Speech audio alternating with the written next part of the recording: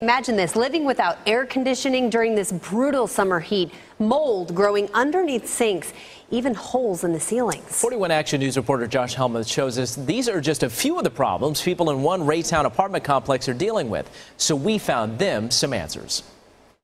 At the Amber Glen Apartments in Raytown, several people are voicing their frustration, including Alice, who says she's had work requests in since November of last year. I've been putting in work orders and nobody's been coming out trying to do anything. Alice says she's had a broken air conditioner for a month and mold underneath her kitchen sink. She's not alone. They stopped the leak, but now they won't fix it.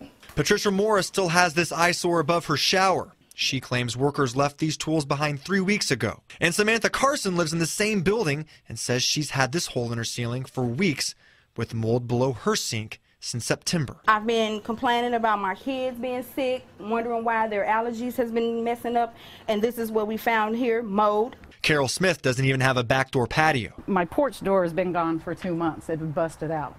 And their fix-it is this piece of siding plywood. She says the installed plywood is a big security risk. All somebody has to do is just go, and they're in my apartment.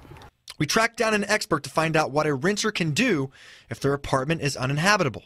If you've got a situation where the landlord will not fix the property, then the solution is give your notice that you're terminating the month-to-month tenancy and move. And if the property won't terminate the lease, another option is to call city housing inspectors. If code violations are found, the owner of the property could be held liable.